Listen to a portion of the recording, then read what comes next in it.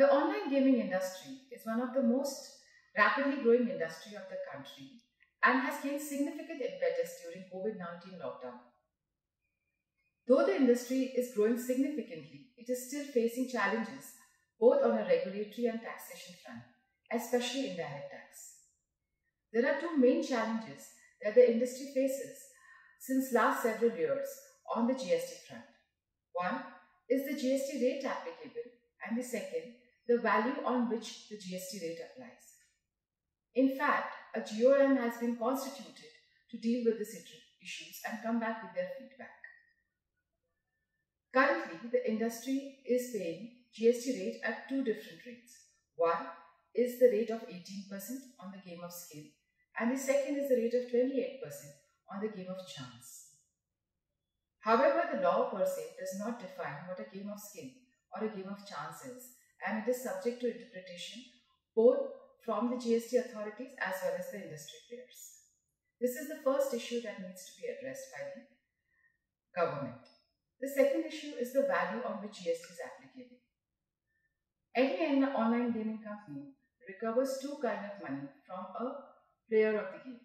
One is the game playing fee or the entry fee or the rack rate, whichever way you call it, and the second is the prize money. The revenue which the online gaming company records is the rack rate or the game playing fee, and that ideally should be subject to GST.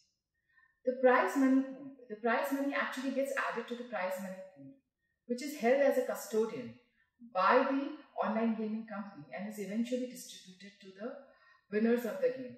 This is not actually which is a revenue for the online gaming company and should not be subject to GST. However, there are still issues surrounding this aspect of the industry even today.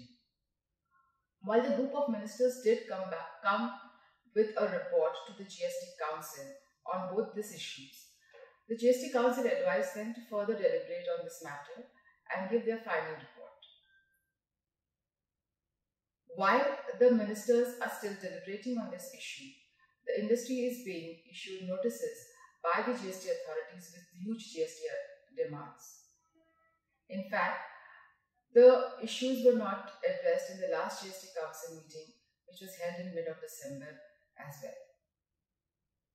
It is imperative that a conclusion or a clarification is issued by the government on both these aspects so that the industry is not faced with unwarranted litigation, which is like a hanging sword as in date. We look forward to a rational decision by the government on both these issues.